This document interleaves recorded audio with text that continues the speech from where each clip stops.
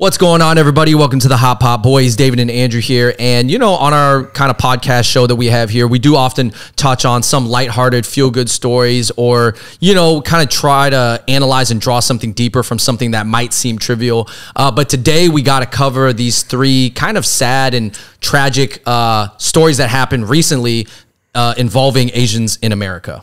Right. And I believe all these tragic stories, whether we're talking about Jasper, the woman who got attacked in the Harlem elevator, or the PhD student who got murdered in Chicago at the University of Chicago, they all involve first-generation immigrants that newly arrived from America, I believe all from China, mainland China. And we got to talk about that aspect too. But like the last thing I wanted to do is, as much as Asian Americans, we feel like our wins or losses or whatever feel invisible to the mainstream American narrative. I don't want to do that same thing and make the first generation tragic stories or successes invisible as well. I don't want to hand it down the pecking order. And I think that sometimes that happens. That's what, Jay Caspian King is talking about in The Loneliest Americans. Anyway, that's not what it's about. But I thought it was important that if we're going to cover, the AZN and the ABGs and the Kevin Wins and all this fun things, we have to talk about the tragic stuff too and what we can take away and what we can learn from it. Yeah. First off, I guess we could talk about this 36-year-old Asian woman whom I believe to be is Chinese, but her name hasn't came out yet. She got attacked and robbed in a Harlem elevator. There's a video of it. There's a security cam footage. It's very disturbing the way she got attacked. She's alive, by the way. She got robbed of $50. This guy follows her into the elevator. He faces up arrest. There's some type of exchange. He attacks her, punches her, and drags her out of the elevator. It looks horrible. It looks like a horror movie almost. Yeah, and I'm sure when she's in the moment, I can't imagine what she's feeling. I'm sure she's traumatized because, she probably thinks that she's going to get killed or, something of that level. Now, thankfully, she's alive and she has injuries. But I guess this just kind of falls in line with the whole trend of Asian hate. And I know that we all thought Asian hate might take a dip at a time. And it felt like, according to the news articles, there was less attacks at a moment. And then it kind of felt like they're kind of increasing again. Yeah, does it feel that way, David? Yeah, I'm not sure if this is how much of it is related to COVID related hate or if there was always Asian hate because, the risk exposure being in the hood, essentially. A lot of Asians or a lot of Chinese people in America, especially the lower income ones, they're in the hood, like white people, for example, are not in the hood, right? Asians, Chinese are in the hood, but they're viewed as like the least powerful group in the hood. Yeah. So that I don't know if it was just a power dynamic thing or it was the Asian hate thing, like specifically relating to COVID or whatever like that. But the video is terrible.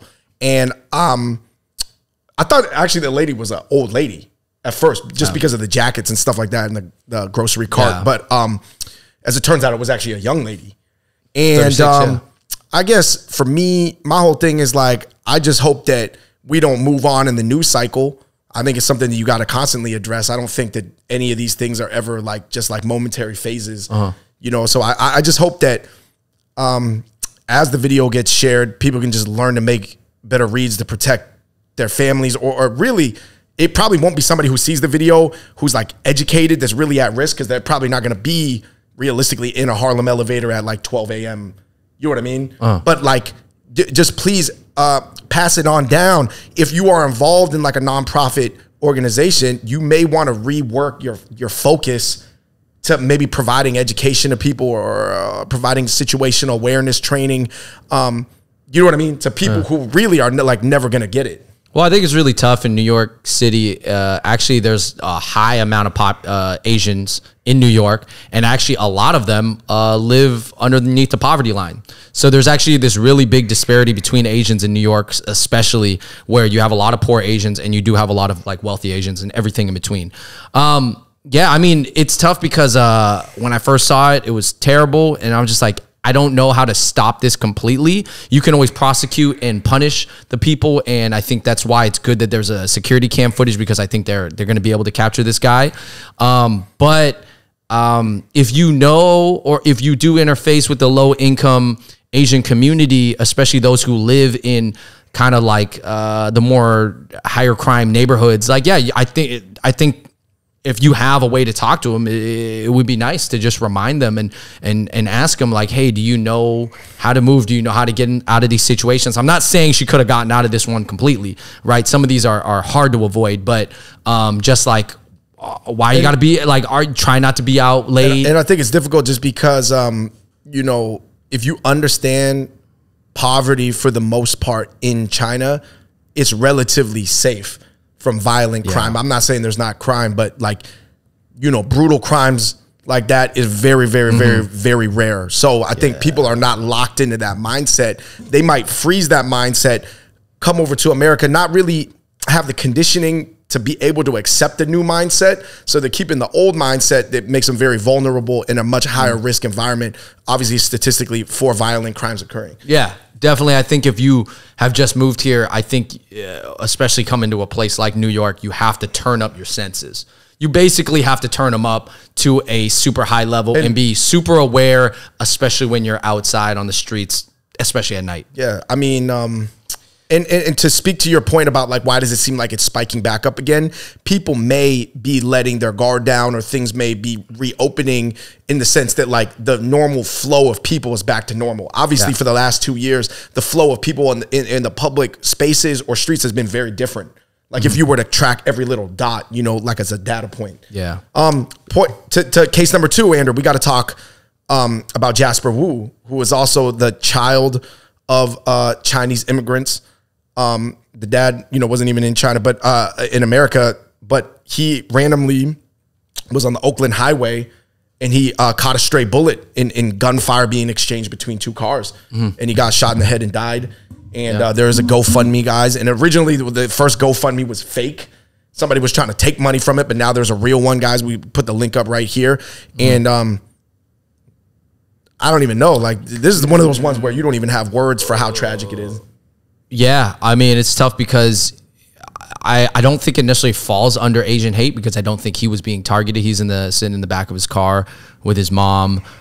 He happened to there was a shootout on that highway, but I think that highway, I heard, has a lot of shootouts. Right, it is known as you know, Oakland is a wild place. It is known for being high in violent crime. Yeah. Like, and it's a fact. I mean, yeah, and if you're wondering why like places that are so diverse with so many Asians and different types of people in the same neighborhood, that there still seems to be so much violence. I mean, it's just a tough place. It's a dangerous, that Bay Area in general, especially, you see all the videos coming out of SF of like all the stores being robbed and Walgreens having to close down and stuff because they're just letting people walk in and walk out with all the merchandise. And yeah, I mean, that highway in particular has a lot of crime on it. So I think this one is a tough one. I can't like, it's hard to give it any really new call to action other than like, man, that's it's really unfortunate. Yeah, I don't know. Yeah, I think that one of the difficult things, I'm not really trying to tell anybody how to live their life, because, you know, ultimately everybody's just got to make the right reads based off the right information. So hopefully just the information's out there. I think a lot of times, to be honest, especially even with Chinese people, man, we just hope that it's not us. You know what I mean? Yeah. Like the stats are there, and Chinese people, they're not like a really violent population of people. I'm not saying they're not used to be gangs and stuff like that, but those days are long gone. And it's almost like they kind of like, I don't know, like it's too much acceptance, I think, of maybe a little bit too much risk. You know what I mean? Like risk ratios and percentages, and you just look at, you know, everything's kind of mathematical. I think that there's a lot of acceptance that a lot of poor first generation immigrants are going to move into high crime areas, but you just hope that it's not you. Right. And I think that's definitely unfortunate. I don't know. It's tragic. You know, I'm going to donate to the GoFundMe. But I think that it's crazy because it's almost like somebody's worst fear that they would speak out and people might chastise them for saying that story sounds so ridiculous and stereotypical, and then it goes and happens in real life. Well, you know what's crazy is like you know, there's always like someone who says like, oh, I don't take that way home, or I don't go to that neighborhood because I don't want to get shot, or I don't drive on that highway because I don't want to get shot, and like, it happened. That's the craziest thing, is like, you think that person's crazy when they say that. You're like, well, you're not going to get shot, man. Shut up. Like, what are you so scared about? Right. And then it happens, and I'm not saying everybody's going to get shot, but I'm just like, it kind of confirms that fear that people have. And it's like that, it sounds like an irrational fear at first, and then it happens, and you're just like, damn, like, people might want to avoid that highway for a while. Like, to be honest, if you can go around on the other side, take the San Francisco side instead of going up, that's the 880 highway to Oakland from Fremont. Like, that's like something that you might have to think about. I guess for me, though, it's crazy because it's a little bit like America's like school shooting issue. You know how like it's almost built into the algorithm that a school shooting is probably going to take place 2 to 4 times a year in America, right? Obviously, the scale and the intensity can vary depending on a number of factors, but like it's almost something that's like built into the algorithm at this point. And I always felt like this is like, hopefully it's not. I mean, I would encourage, like I said, everybody to if you see this, to try to reorient any sort of social services or private organizations that you are in contact with, try to shift the resources to try to address this situational awareness issue. But it's almost like it's built in at this point, just like the school shootings are built into the American, like, oh, no, man. It's so crazy. Like, 30 kids can get shot up at a school in America and then no gun laws change. Like, it's not even like and I would say the same thing is like, sometimes it feels like that for at least, maybe specifically like Chinese, the way Chinese move or do not move in and out of dangerous neighborhoods. Last thing on the Jasper Wu thing, it's like you don't expect to get shot on the highway randomly. That's not a neighborhood. That's not like because you're like, oh, I see this neighborhood, it's kind of bad, I'm gonna stay away. You're like, I'm on the highway. Like, there's hundreds and thousands of cars on the highway with me. How do I get shot on the highway? This is like randomly, by a stray bullet. It's like, I don't know. It's very, very much unexpected. A shame. And I will say this, and this video is not about this, but the Jasper Wu death tragedy did not receive very much press. Obviously, had he been, somebody viewed as more American or somebody viewed as somebody that everybody could relate to, media would have picked it up, and Joe Rogan and Ben Shapiro would be using it as an example of why California's crumbling and all this and that, or it'd be used as a political point against the governor and whatever recall they're going to do part 2 or whatever. And it's like, it won't be used as political ammo because obviously outside of very specific, the Asian American community, maybe even specifically the Chinese community, nobody cares. You know what I mean? So that's the unfortunate aspect of it, but I think that, it is what it is. Obviously, media is a lot like marketing. People don't understand media is a business. People need to pick up stories that they feel like are going to be sticky. And sticky on people means that you can begin to extract monetization, whether that's through ad dollars or engagement or this and that, gathering data for different, selling the data and things like that. They don't feel like Jasper Wu is a good talking point to market to the rest of the country. It's not sticky. You know what I mean? So I think that that's the shame, and I think that that's why Asian Americans do need to blast it out, because obviously if we're not going to have empathy for the poor, for newly arrived first generation immigrants, who is? You know what I mean? As much as we ask for our type of opacity and our humanity to mainstream America for like maybe our art pieces or maybe our movies or our shows or like, every community has its own unique plights. We have to be ultra sensitive to the plight of the poor Asians. Yeah. No, I mean, if the educated and well-to-do Asians, the ones who made it, can't even get people to see the poor immigrants, or if we don't even see them ourselves, then what did we really do in this country? Like, really, what impact did we make other than just do it for ourselves? Yeah, and other than try to essentially gain liquidity for consumer items and, living a comfortable lives ourselves, which is still important. But beyond that, well, we didn't change the narrative. There was no larger, like, ripple effect from our impact. Yeah. No, I do think there's some pressure on a lot of the, better organized. And I do think some people, so. Obviously Jasper Wu's donation fund right now is $100K in it, which is good. And, it's people with liquidity, and I hope that not only do they donate, but they say that they donate. Yeah.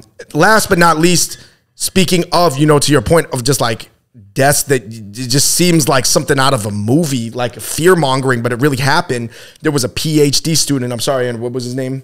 His name was Xiaosheng Dennis Zheng. Yeah, Xiaosheng Dennis Zheng, shot in the chest, 2 p.m. University of Chicago. Yeah, for a robbery. It was crazy. I think it It was not a stray bullet. It was a target. He got hit and he died. And I see that a lot from I see a lot of grad students get killed from China specifically. I don't know why it's a lot more grad students than undergrads, but like it happened at USC several times. It happened at USC so much that they had I think they opened up a $200 or $400 million fund just for international students because USC's like international reputation for getting grad students. Unfortunately, not that it was USC's fault, but like USC grad students from China getting killed was getting so many. Yeah, and if you're, he was like entering like 4 or 5. I think as some people might be wondering, like, why does it seem like everybody in all these stories is Chinese? Chinese make up the largest portion of Asians in America. They make up almost 1 out of every 4 Asians in America. It's the largest single slice of the Asian the largest single slice, and there's a lot of newly arrived immigrants always coming over. So we have a large population. A lot of them live in these metropolitan areas. A lot of them live in Oakland and New York, the Bay Area, California in general, right? Those are the Asian hotbeds. And yeah, I mean, a lot of them are newly arrived immigrants. And so maybe just like, they're just kind of here to do their thing too. I think that from what I've seen, and I think it's actually a good thing, I've seen like other Asians from smaller countries, they really stick together and they band together and they, you know, have this organization or that organization. They're very tight knit. Chinese are actually not like that. There are groups of Chinese, you know, maybe Wenzhou or whatever here, they're Taiwanese. You might see that are tight knit, but for the most part, Chinese are not tight knit people. Like, it's kind of like, they're just like, hey, I'm just here to do my thing. And I just know who I know. There's not like, not really big, tight support systems when they come to this country. They're just here to accomplish their mission. And it's tough. So I don't want to, I'm not blaming anybody, but like, they're not always tuned in to like how to move in America, which might help them avoid certain situations. You know, like, it's not really their fault, but like, so it's not their fault because they're coming from an environment where really catching a stray bullet is almost like it'll never happen, right? So it's like, I just wish that there was a handbook that was written in very simple language that people could like, it just got drilled into them before they came. Yeah. And I think that in Japan, they actually do that. Yeah. They kind of have these like crazy, like YouTube videos. And let's be honest. A lot of the ideas like, hey, if I put my head down, nobody's going to mess with me. If I don't mess with other people, if I don't even engage with other people on the street people will not mess with me. And I'm saying like, there's some truth to that. There's like, it has worked. We grew up in South Seattle. Like, we've been in some rougher neighborhoods at times growing up. And there's some truth to it. Like, don't try to get in other people's business and live and let live. I mean, it works until it doesn't, right? And then when it doesn't work, could easily be the worst case scenario. And I think maybe that's what happened. Like this grad student, think about it. He's a PhD grad student, educated. So this guy, he's an immigrant, but he's not like the low income immigrant that we're talking about. I'm not necessarily saying he's like an rich. Engineering student? Yeah, I'm not saying he's rich, but I'm saying he's educated, right? So he's here for grad school. At least in a book sense. PhD, and this goes for any student that's going to a college campus that is kind of nearby a bad area, because we know Chicago has a lot of problems, very, very high crime, highest maybe in the nation. And I'm saying, like, if you're going to go to U of Chicago, just because you're a student, just because you have to think a lot about your safety. And I think that there does need to be a lot of conversation. I'm sure they are, but I'm saying like, maybe even more, because I know what happened to the USC grad student before.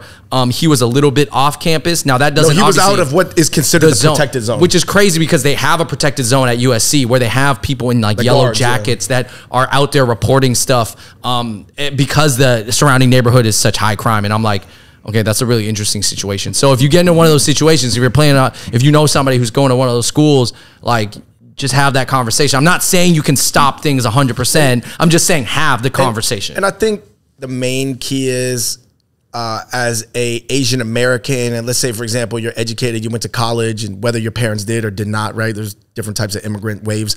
I think you just have to take something away from it, and it can't just be like, how tragic.